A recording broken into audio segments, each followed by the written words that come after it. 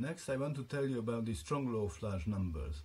The strong law of large numbers is a difficult, complicated theorem, but in fact the proofs we have built up so far are so strong that in a few lines I'm going to be able to prove it to you. So everybody knows what the strong law of large numbers is. Let Xn be IID in L1 on a probability space. Define Sn as the sum of the first n of them. Okay, then Sn over n converges to the mean mu of these, of the xi's, in L1 and also almost surely.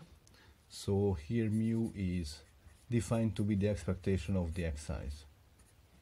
It's all the same because they are IID. Okay, let's prove this with what we have so far. So I'm going to start with defining this kind of decreasing system of sigma algebras, and instead of looking into the past, there is not really a past here because we're looking at a forward sequence of the xn's, but I'm still going to do something very funny here. I'm going to define g of minus n as the sigma algebra generated by the sums starting from n. And this is for every n positive or non-negative, not positive. Okay, so these are the Sn's, the sums up to n, and generate by Sn, Sn plus 1, Sn plus 2, and so on, the sigma algebra g minus n. Now, it's clear that this has this kind of decreasing property. So g minus n is a subset of g of minus n plus 1, which you could also say as g of minus of n minus 1. So that's why I say it's a decreasing property. And also define, as before for the Danvers theorem, g minus infinity as the intersection of these people. So intersection of g minus n's. Okay, so once we have these definitions, then let's do a few simple observations. The first observation I want to make is that the sigma algebra generated by Sn and all the subsequent Sn plus 1, Sn plus 2, and so on, you can also think about that, or you can also just say that this is the sigma algebra generated by actually two sigma algebras, one generated by Sn itself and one generated by the rest. And by the rest, I really mean, so if you know Sn, how do you get to Sn plus 1 or Sn plus 2 and so on and so on? You just need to know the x's. So if you know Sn, you need to know xn plus 1, xn plus 2, and so on, to get to all the further s's. So in fact, I think about the sigma algebra generated by the Sn, Sn plus 1, Sn plus 2, and so on, as the sigma algebra generated by Sn, and then looking at all the further IID x's from there. Okay? And this will be important in a second, because now I want to find out the expectation of x1 given g of minus n. This is going to be the key quantity we want to look at. Okay, so what is this? So the claim is that it's enough to look at the sigma algebra of Sn, and I don't need to look anything further in g minus n. So g minus n is generated by Sn and the rest of the x's. Suppose I want to say anything about x1, and suppose that somebody tells me Sn is given, I want to find out anything about x1. Do I need to know anything about the further x's? And the answer is no. If Sn is given, that's all the information I need to find out this conditional expectation of x1 given g minus n, because fixing Sn, whatever the further x's do, is completely independent of both Sn and my x1. So there is a good amount of independence here. Okay, so this part here is independent of actually the joint distribution of x1 and Sn, or if you want, the sigma algebra generated by them. So if I want to find out the expectation given Sn, I don't need to know the further x's. Okay? It doesn't matter if I add this part of the sigma algebra in here or if I don't. It doesn't make any difference in the distribution of x1 given Sn. Okay, so that's the first observation. The second observation is that this is actually, you could also write this as expectation of x1 given Sn. Remember, this is how we define conditional expectation given a random variable. And in fact, this is a nice homework problem in probability 1, so I'm not going to solve it here, that this thing is exactly Sn over n. So I'm not writing and solving this, but if you want to prove this, you just do a sum here and just do some symmetry considerations, and that's how you get that. Okay, so now this is very nice, and now we look at Levy's downward theorem. Levy's downward theorem, which exactly said that these kind of objects are martingales and that they converge to somewhere, to an m infinity, almost surely and in L1. So this thing, E of any random variable, which now happens to be x1.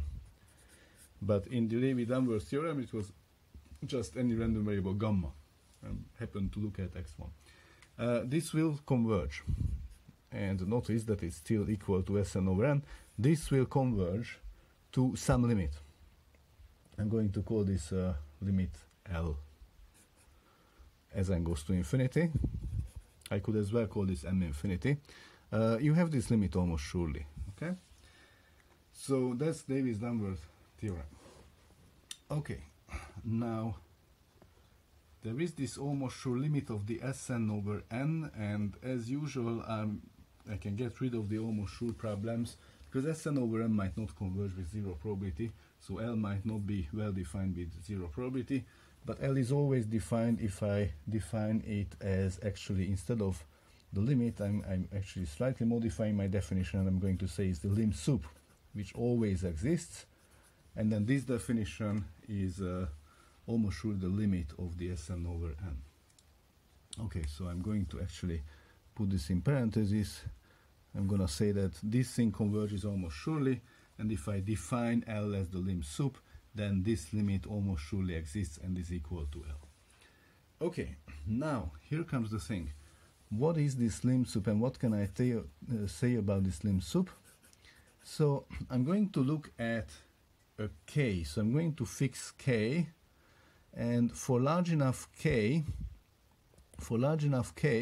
I can write Sn as, I'm going to do this, x1 plus x2 plus dot dot dot plus xk, and then proceed from k plus 1 to Sn. This is true whenever n is larger than k over n.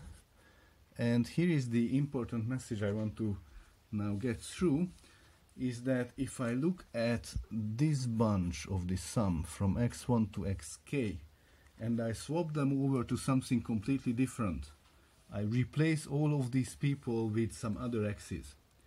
In the lim sup, it will not make any difference whatsoever, because in the lim sup, if I divide this green branch with n, that will just go to 0, and the rest will completely determine my lim sup. So this lim sup here is not dependent on x1 through xk. If I completely replace x1 through xk, nothing changes. Okay? So this thing does not change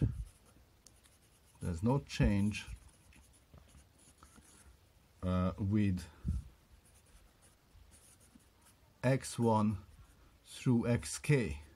If I replace x1 through xk, the lim sup will not notice that. That means that was exactly the definition of this tail sigma algebra tau k.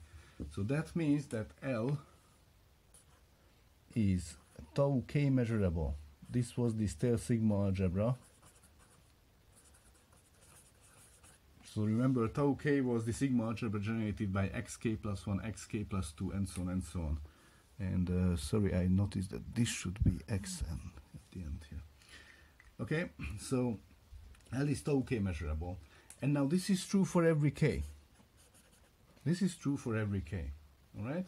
Which means that it's intersection of tau k measurable. In other words, this thing is also tau measurable. Remember, tau was the intersection of the tau k's. And this was the tail sigma algebra. This was the tail sigma algebra. So this thing is tau measurable. Okay?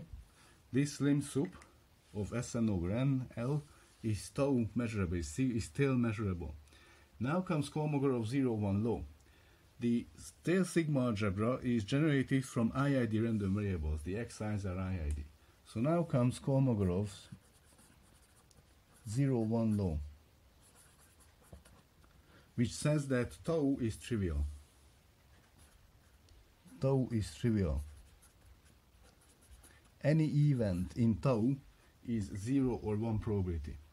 So it follows that if I ask about the probability that L, this random variable, is a constant C is a non-random constant, this probability must be 0 or 1.